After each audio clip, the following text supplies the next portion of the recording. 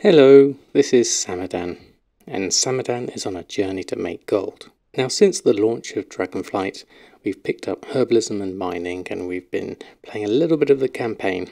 We are currently level 66 as a Guardian Druid, of course, and we are currently almost 80% of the way through the Anaran's Plains campaign. We only really started the campaign at about level 64. The first 4 levels are spent just literally logging in, doing some jewel gathering, flying around, exploring the world, and we've had lots and lots of fun. It's been absolutely amazing, whether I've got 5 minutes, 20 minutes or an hour. Literally from here, I've been going out and choosing a zone, usually going over here into the Anaran's Plains because it's quite open here and easy to spot all the different nodes. There's some nice writhe bark around here, and there's some nice Titan Forged and Draconium around here and around here.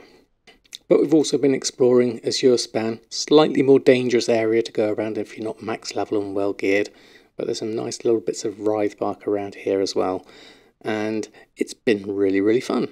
In terms of gold, we have made, well, let's have a look at TSM.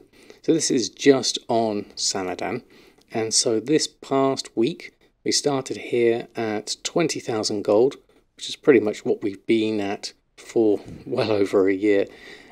So looking back at the last week, you can see a massive increase in our gold. We've been selling things as and when we found them, so 10,000, 43,000 there, up to 45, 66 and 74,000. Literally just putting anything that I collect up on the auction house. Probably got a few things in the mailbox, probably not so much from the last expedition that we went on. So there's another 2,700. Obviously the rousing order is doing very well at the moment. If I have enough, I combine that into an awakened order or any of the other awakens once you've got them. So things are looking good. For a simple casual bit of gold making, this is a very good basis. Now in terms of the professions themselves, we have herbalism is up at level 74, just through collecting things. All the frigid, tightened and lush variations of each of the herbs still give a level up, so we're working our way through those. We do have some knowledge points that we've accrued just through gathering things, not done any quests or any other sidelines or anything like that. This is literally just through gathering, so we're at 28 knowledge points, yet to decide where to spend those. And then the same with mining, 29 points there. And again, we've got the different hardened, molten and primal draconium giving us the most experience there. So very interesting times at the moment. And we're up at level 81 out of 100 for mining. Now we don't even have any profession accessories or tools equipped yet. So that's going to be the next stage. And then we're going to start thinking about specializations, deciding which of these to go into, because as you probably know, specializations are not currently respecable. Once you've decided, that's it. So in terms of making decisions on this, I've decided to just leave it for the moment whilst I've been trying to decide where to go. We'll have a look at that in a moment. The first thing we need to do is really look at this profession equipment.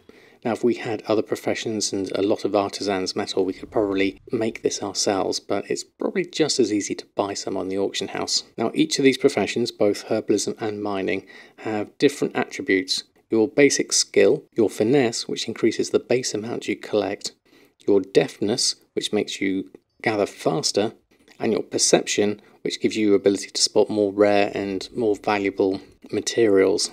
So of these, deftness is kind of useful if you want speed, but really finesse and perception are going to be the ones to focus on when it comes to equipment. Deftness is nice to have, but at this point, although it's very useful, it still takes quite a while to go around and collect up the ores. In terms of artisans metal, we have collected up 237 just through our gathering at the moment. Not sure what use we're going to have for those as a jewel gatherer, but we'll keep hold of those for now. We've also picked up 4 roused seedlings. Haven't found any rich soil to plant those in yet, but that will be another option to be able to get some extra herbs. So let's go have a look at the auction house. So in my favourites, I've got all the different herbs and ores at their different quality levels, just so I can keep an eye on the prices, which is very useful, especially the rousing air and order and all those things. You can see these should be about a tenth of the price of the Awakened variants, 257 versus 2,700 there. So there's a possibility of buying some cheap here and converting them into 10 and selling them as sets of 10. But once you take into account auction house fees and the variance in the market, that's not necessarily a good way to make gold at the moment. So with our 76,000 gold, let's have a look. We have professional equipment in its own category here. So let's have a look at herbalism first. It looked like, if we have a look here, we have 2 accessories and 1 tool. So let's have a look at the accessories first. So we've got a choice between a floral basket and a gardening hat. The gardening hat has different item levels here. This one at 346, it increases the amount of deafness and perception. So the 346 would seem to make sense. So I'm going to buy one of those at a very cheap price. And we also have the floral baskets, both at the same price of 1200, increases the finesse. So we'll take the higher one. So we'll take the cheapest there. I don't believe there's any variations on them though. It's all quality 5. So we'll take that one. So that was 2 accessories and 1 tool we need to look for, of which we've got the spade, which is 4 herbalism skill. And this gives you another 6 herbalism skill and something to a random stat. Let's have a look, see if these are specific. Okay, so perception, deafness and finesse would be our options here. So looking back at these, of the 2, between perception and finesse, it's the rare things that give you the most value for your money. So it makes sense to go more perception than it does for finesse. Because whilst you might get more things, if they're only at 5 gold a piece, that doesn't equate to much. But if you're getting more in perception, then you're going to be able to get something that's worth maybe 10 times as much. So I think I'll go perception more than finesse. So 79 perception is the one we want to go for. There we go. Okay, so let's have a look at mining. Same sort of thing applies here. 2 accessories and 1 tool. So we'll go with the 346. Again, there's one very cheap one. I'm very lucky here. I'm going to take the cheap one and leave the more expensive ones. I could effectively just turn around and put that on for 5,000 gold and maybe make a bit of gold there, but we'll keep it as it is for now. So that was the helmet we bought there. So let's go for the satchel, which is all finesse. So let's go with one of those.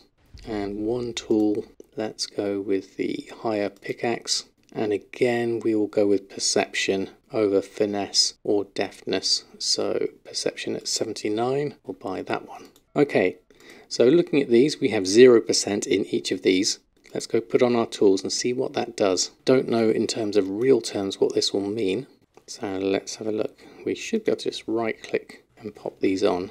There we go. Accessories equipped there. So that's 8% perception. Perception 7.9% it increases. Another 7% finesse. And now up to 12% perception, 11 deafness, and another 6.47% for finesse. And then again the same with mining, quality 5 on each of those, 7, 11 and 12. Okay, so we're gaining the +6 skill as well, and the +6 skill there, so that's slightly better in terms of those. In terms of things needing a huge amount of skill to get the higher quality, I've never collected anything at quality level 3, everything's always been 1 or 2 at my current skill level, because the current primary reagent difficulty here for Writhe Bark is 140 and 140 here, Saxifrage 140, so we're going to have to get closer to that if we want to do any better at this point. A couple of things we haven't done, refining herbs, that comes out of the specialization. And with mining, it's the same. Draconium, Cascarite and Ceravite also have the options here under the specializations. So here would come a choice. Do we start specializing now? There's obviously different versions we can go into. Let's have a look at herbalism first. So we have Bountiful Harvest. This is allowing you to extract most from each individual plant. So looking on each of these, see, I would be thinking when I'm looking at these, is okay, what's my end goal? What am I aiming for at the end of the tree? So going through all of this, all the way up to maximum 40 points in Bountiful Harvest. That gives me the ability to refine herbs, and this is refine herbs at level 2. Now this refine herbs is quite interesting. Looking here at the refine herbs, it takes 5 and returns it into 1 of the next quality. So refined herbs 3, you need 5 quality 2 into 1 quality 3. So in order for this to be profitable, the price of a quality 3 herb needs to be 5 times at least that of a quality 2 herb. Oh, I love the equipment. That looks fantastic. So having a look at these, and we go into our favourites. If you look at things like the Bubble Poppy 2 versus 3, price is 98 versus 206. So that's only double. That's not 5 times the amount. And the same with Draconium Ore, 37 to 166. That's getting closer. Hockenbloom potentially 5 gold. That should really be at least 25 gold for that. So I'm not seeing a huge jump between this one and this one. I mean, that's relatively decent, but it's still not quite enough to be economically worth going down that specialization. So perhaps that's not the way to aim first off with our specializations. So this is probably not worth our 40 points straight away. I mean, yes, the horticulture giving us Hockenbloom, and this one will be good for additional Writhe Bark. That would be useful if you did have the 40 points, because going in this gives you extra Writhe Bark, which is at a very good price at the moment. What else do we have? So Botany gives us extra finesse per point, and we also get 15 deftness, and going through here we increase our deftness, perception, finesse, going to the end, and then your mastery in botany is such you can gather herbs whilst mounted. Now this is a very, very useful quality of life improvement. As being a druid we found in old world expansions, this was a very good way to get ourselves a lot of herbs very quickly. And then sub-specializations from here, so extra perception, which is always useful. We can go gather seeds more often, retrieve propagating seeds, decayed seeds. So these seeds are useful for extra bonus effects if you plant them in soil. And this one gives us extra deftness. Absorb the elements of the lands when gathering from these creatures. You have a chance to gather these elements from them. Oh, that's from the plant creatures themselves. Don't think there's as many I've encountered at the moment. And then extra skill while gathering lush herbs. So those are nice to have, but not necessarily the end point. The end point here is definitely that. That's a good aim for the first 40 points perhaps.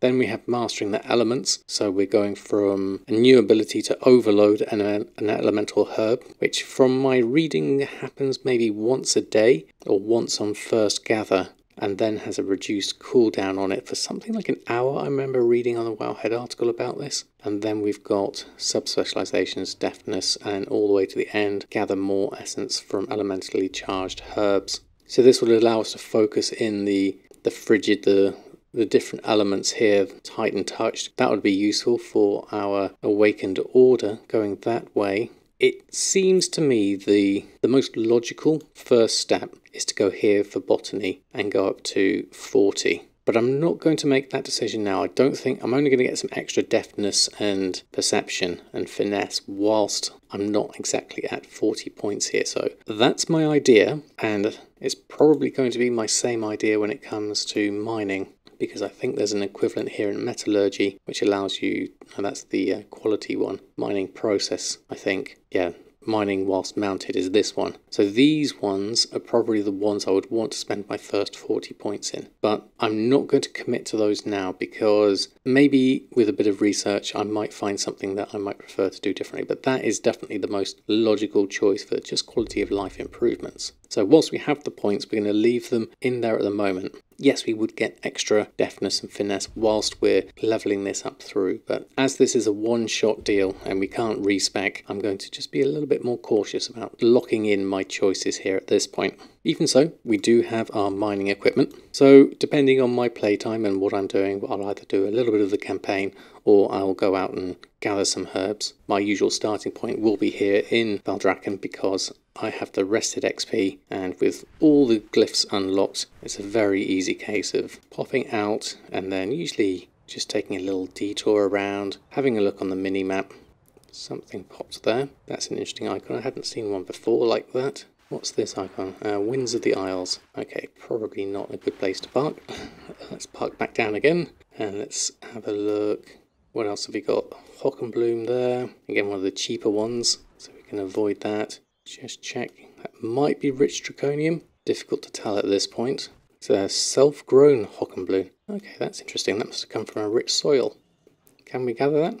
Well, it's noticeably faster, 2,500 XP, and that was rank 2. We got 4 of those. Let's go for a little travel up this way. Somewhere in here, here we go. Some Titan Touch Ceravite, and also deeper in some possibly Hockenblühen, I can't quite tell. Draconium deposit over there as well. Let's go cat form so we can go a little bit faster. Grab the Hockenblühen whilst we're here, and then right behind that is some Draconium. If I can avoid combat, if I can, it's always useful. Something else higher up. Let's go have a look. You missed it. It was up here somewhere. There it is, right on the edge. Is this windswept? No, it's not. Windswept is always difficult because we can end up plummeting to our death because we haven't got any goblin gliders or anything. Slightly risky. There we go. You can see it right down on the floor. Thankfully, you don't have to worry about crash landing. So that would be my routine. Depending on how much time I've got. Don't have a lot of time at the moment. There's a rock wall and a Ceravite. So I'm going to go straight back to the auction house and put these on. But this has been my routine for the past week or so, and it's turned out to be very profitable from a starting point of view.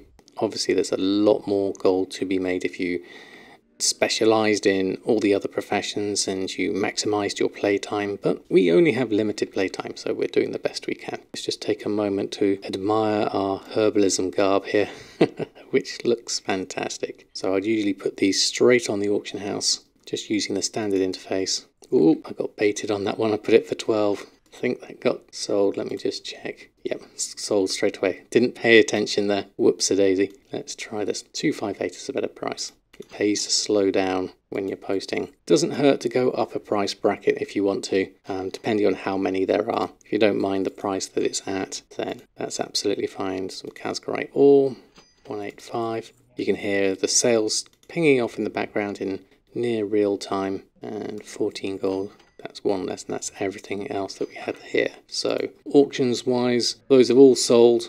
The earth was a bit of a shame. I lost out on maybe 50 gold there. The rousing orders at a nice price at 775. Just the Cascarite ore left. What's our competition like there? We are still in the top for that, so that should possibly sell certainly within 12 hours. If we look at TSM, those sales add up to 1,000 gold. Very quick, just literally 5 minutes worth of work there, didn't go very far. But that's currently where we're at, having a whale of a time here in Dragonflight, really enjoying the content, enjoying going through and playing the campaign, taking our time on it, and enjoying the chapters as they come up, and enjoying the landscape, and doing some herbalism and mining as we go. We will carry on the gold making journey, we'll keep on with the herbalism and mining. Once we've got some more knowledge points and have got the campaign completed and got to maximum level, then we'll unlock world quests and go and find some other ways to get some knowledge whilst we can. But that's it for now for Samadan. Until next time, happy gold making, and we'll see you very soon.